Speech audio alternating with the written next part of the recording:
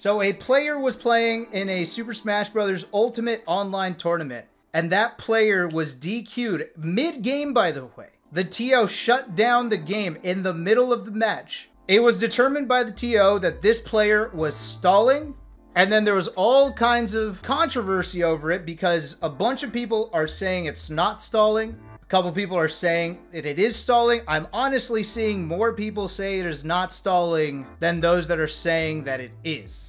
And I'm going to let you know right now, my opinion is that it was absolutely stalling. Here is the footage of the exact incident for your viewing pleasure or displeasure. For the upbeat, getting at 100%, still on that second stock, and down to their last stock already. As we approach 2 minutes of elapsed time, Hushi faces elimination here, and no, don't do that. Don't do that, bro. Don't do that, bro. Bro. All right.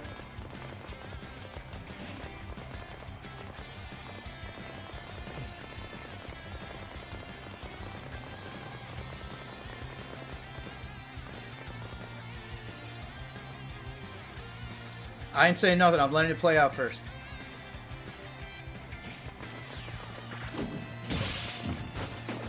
I don't know what that was. He had 10 more seconds, otherwise I was forcing a DQ. JR making that back, sitting at 23%. That was ridiculous, man. But he killed 20 seconds on the clock.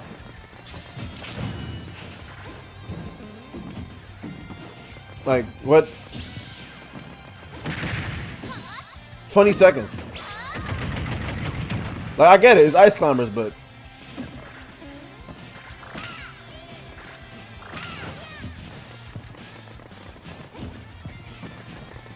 alright.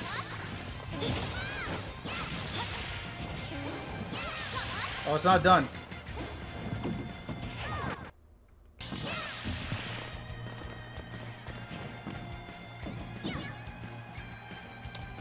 Yep. Shuts it down. That's gonna do it. Alright, so Triara advances. That's delaying game. That's delaying game. On stream. Triara will be advancing to top 8. For me to explain the issue that I see, and you know, people will still disagree with me, and that's fine. I just want to explain where I'm coming from. Tournament rules are there for many reasons, but I think the most important reason for why tournament rules exist is because you want to create an environment for competition that rewards desired things, okay? Let me explain that. If you want to reward how good someone is at spacing, edge guarding, recovery, you know, comboing, whatever, then you create rules that encourage that and discourage other things that are degenerative.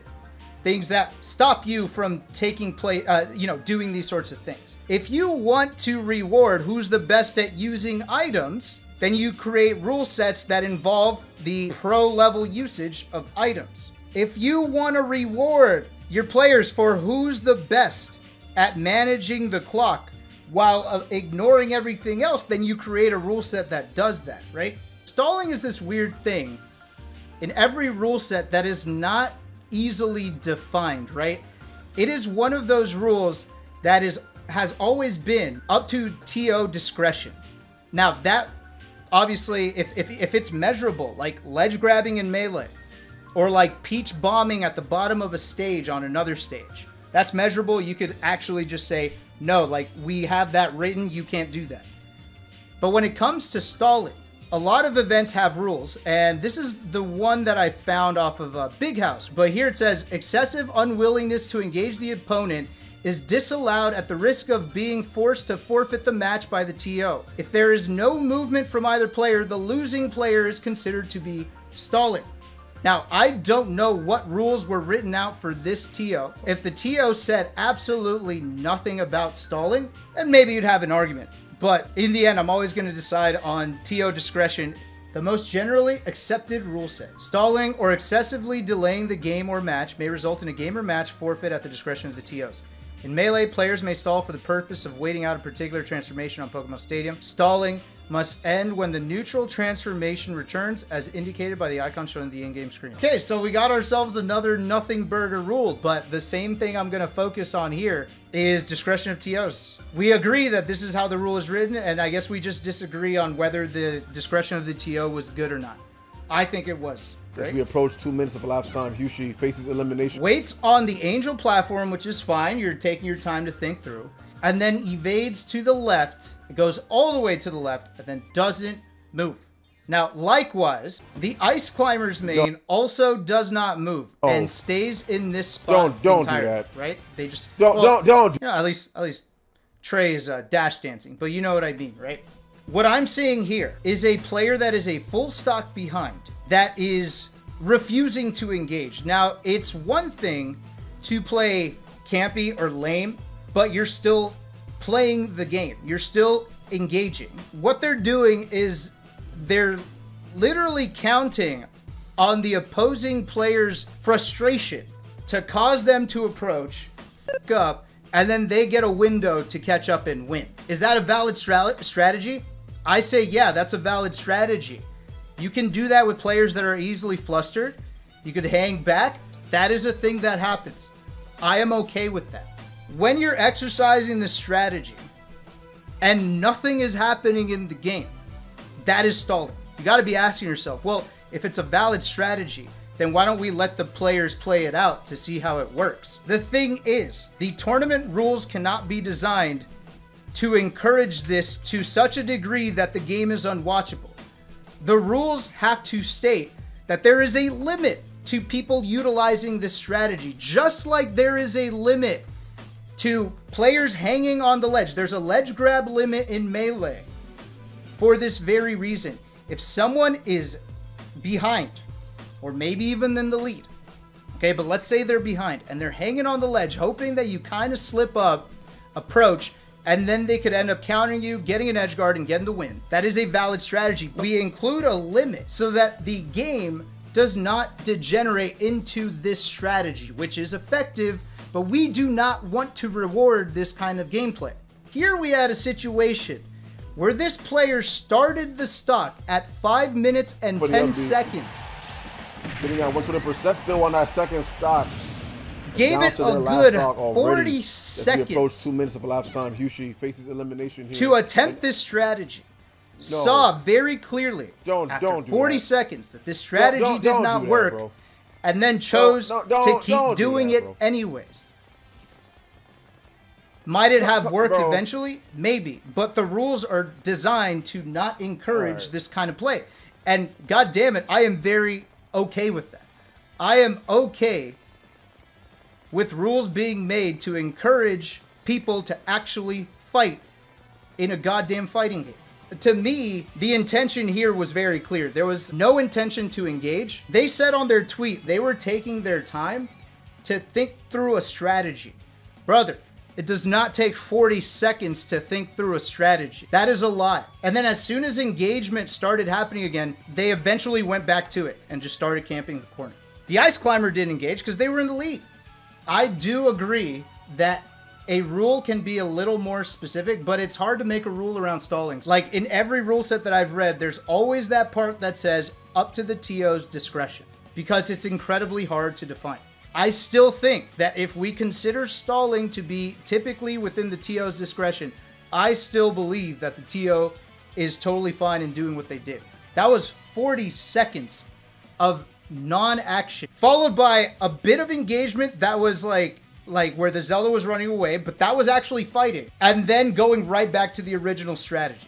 That's why I'm glad that the TO waited on the second instance of this happening before issuing the DQ. So how is shooting lasers across the stage even when behind?